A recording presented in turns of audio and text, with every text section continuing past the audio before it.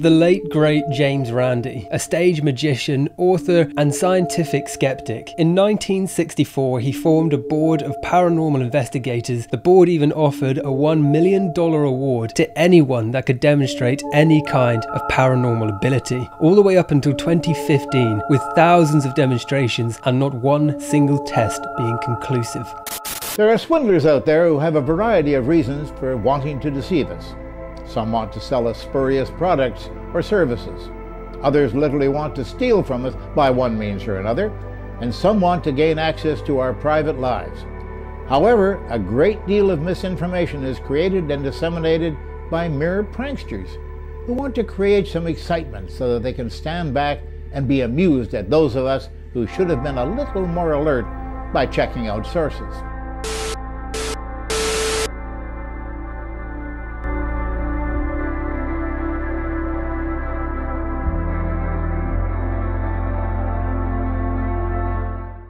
People that claim to be able to speak to the dead or gain insight by touching random objects. They've been around since the dawn of man in one form or another, and there's no better way to demonstrate these abilities than with the man himself, James Randi, in his expose of fake clairvoyance. Psychics go so far as to offer help to the police. In order to see how useful this is, we've prepared an experiment using this collection of instruments which might have been used to commit crimes, and then again, they might not. Now, Nella, you regularly approach the police with information you believe you have about crimes. The test you and I have agreed upon involves a number of objects which you've never seen before. We're going to see what information you can get from them. Any or all of these could have been connected with a serious crime involving a loss of life. The history of each object is known. Which ones do you think are most likely? That's just a little thing. That's just I think. Could have been quite innocent, but getting into a lock of some sort. I felt glass with that one, as if it could have been used to... I feel glass. Not doing bad, are we? This one, God knows why. I'm picking up a heavy tyre, a heavy vehicle tyre. So I don't know what that's been used for. Sorry, my darling, best I can do. Let's look at your results. I know you make no claims for accuracy, but it's still interesting that you examined 6 objects, you got no information from 3 of them, and you got incorrect information from the remaining 3. I wonder what the police would make of that. James, you're trying to explain all that I do by logic. Oh, no. What I do is illogical. I don't think anyone would explain your abilities in any other way. Illogical. He jumped at the opportunity to tell that woman that she was miles off of the mark, which he should be, because this woman is using real-life crimes as a means to basically publicize her fake abilities. A most intriguing demonstration, and we'd like to thank you very much, Nella, for taking part. You could see the hatred in her face. Someone here tonight either is Mr. Taylor, or the name of Taylor will have a close connection with you. My mother's maiden name is Taylor. Because you see, I have a gentleman here who links with that name very clearly, and he would have been quite elderly when he passed. I feel he's your granddad. Does that make sense to you? Yeah. And who's Jimmy? Do you know who Jimmy is? Can't picture a Jimmy. James? That's the old switcheroo. In a room full of people, she asks if anyone at any stage in their life has had any close relation to a name. You can see that the crowd around him almost looks physically pissed off by what she's trying to do. She done goose then. She says a name that has no relation to him. When he says no, she's like, okay, let me just change the name. Are you allowed to do that? Is that how clairvoyance works? You can just switch out the names until something sticks? No, I can't picture that either. Okay. Well, I want us to look carefully at the connections that you say you made. Let's take a vote. First, how many people in our audience tonight can connect with the name Taylor? About 30%. And now, how many people can relate to the condition of the grandfather? About 55%. So to sum up, about a third connect with the name Taylor, and over half connect with the details of the grandfather. Well, that's very interesting. Maureen's statements seem to be more general than each of you thought before we took the vote. Make of that what you will. James is just a fucking savage. That is how they suck people in. They say very vague things. It's like the law of attraction, isn't it? If you're looking for something, you will find it. The more your mind is set to register something, the more you look for it. So people will feel like it's connecting to them, but actually their brain is trying to find a connection. Could you tell us now what person in the audience might be able to identify with the spirit picture that you're going to produce? No, we don't understand quite how this works, but we have to make the link with the spirit and then hope that it will make sense to somebody in the audience. I will try to draw someone from the world of spirit. Stephen will tune into the same spirit. If what we're getting makes sense to one of you, will you please answer? Put your hand up. Obviously got a lady coming through. I wonder if there's anybody in our audience that either holds the surname of Butler or knows that name well, please. Do we have anybody there? Do we get a voice? Are you Butler? I am, yes. That is your name? Yes. Who is William Butler that's calling in from the other side of life? Someone that was known as William, passed over quite a while back, I've got to say. I don't know if you've heard of that name, have you? William Butler? No, sorry. Don't make it fit, whatever you do. No. As long as the details are right, we may be able to piece it together if we can. We're working under very difficult circumstances here.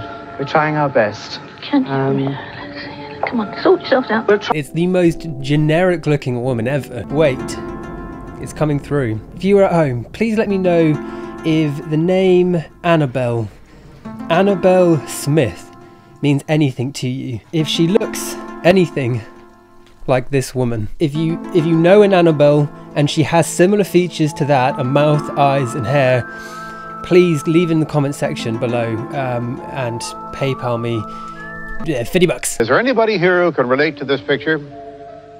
Please vote if you think you recognize the face. Well, 10 people say they recognize this face, which is odd since you said, Coral, that only one person should relate to it. Perhaps this drawing is not as specific as you think? Well, thank you very much anyway, Coral and Stephen. Okay, well, I don't know who I'm addressing here, but I know that the person who owns the horoscope that I've been looking at has a very unusual horoscope.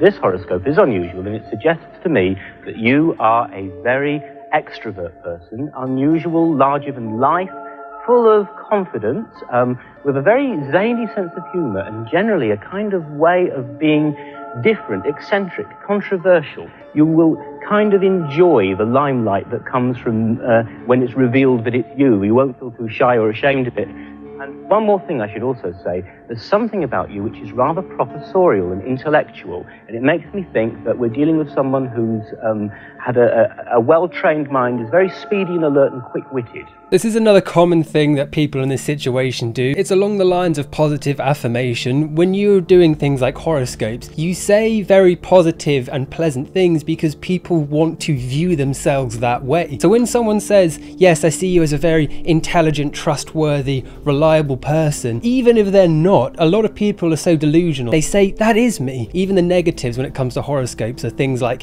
headstrong, independent, prone to being stuck in their ways. The yellow bamboo actually applied to claim the $1 million reward. Yeah, these guys. They planned on grabbing the dosh by demonstrating their no-touch knockout. However, the test was cancelled after they refused to comply with the testing rules. That won't be a major shock for any of my followers who are aware of their behaviour from my previous video.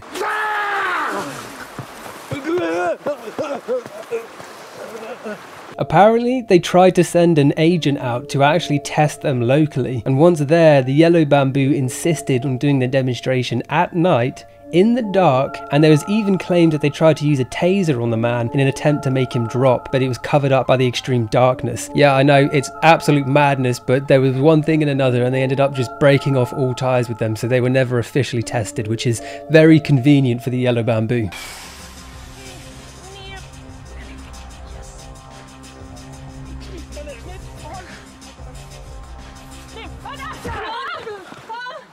But now that we've seen it from the eyes of a skeptic, let's look at it from the eyes of a true believer when they explain how it is to be clairvoyant. Have you ever seen something out of the corner of your eye and it's so vivid that you swear that you saw something, but then you turn and look and there's nothing there?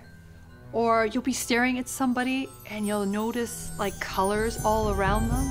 You just might be clairvoyant. No, I'm schizophrenic. I want to to show you how to strengthen that superpower of yours. It's almost like an image that you receive from Source, or God, or the universe, or whatever works for you.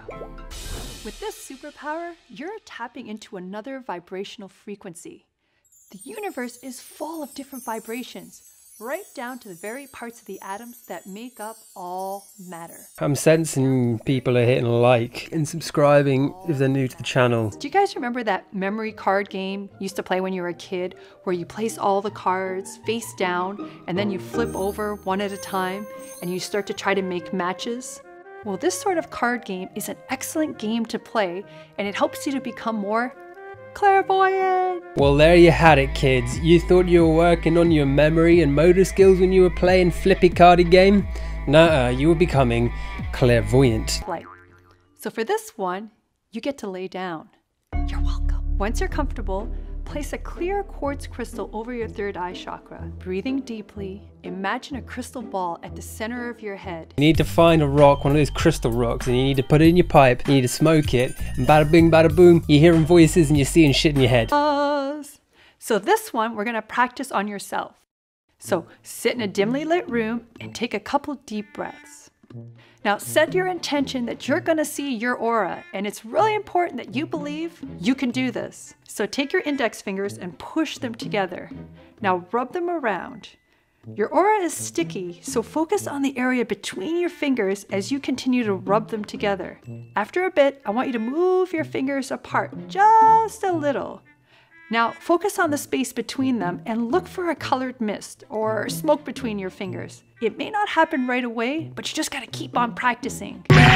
Now I want to talk about a website, which is the real reason I actually wanted to make this video. In the yonder days, you used to have to track down a local psychic and visit their dens if you ever wanted to get a reading. While you can still do this, the internet and its expansive wisdom has brought with it a new age of psychic scams. Enter psychic living. This website is the Argos of self-proclaimed psychics, each one having their own Yelp-style scoring system. But here's the real kicker in all of this. The service offers readings either by email or telephone. Yeah, you heard that right. Psychics no longer need to meet with you in person to actually tap into your energy. No, they can do it from miles away without ever even looking at you. All you need to do is register, give them all your personal details, and for the low price of £35, they will personally look through your Facebook and slap together an email for you. Jokes aside, doesn't this kind of negate the entire argument that clairvoyants and psychics were making? The whole point up until now had been that they were able to tap into the energies of the people in front of them to find out important information about their lives. Now they're saying they can do it over mobile phone and text. That is ridiculous. That is so fucking lazy. I wouldn't be surprised if this organization is even registered as a religion just so they can get tax breaks. The biggest issue I have with these people, these clairvoyants, whether they believe in their own ability or not, a lot of psychics make money from grief-stricken people that have lost a loved one or are in a seriously bad mental state. They pay ridiculous amounts of money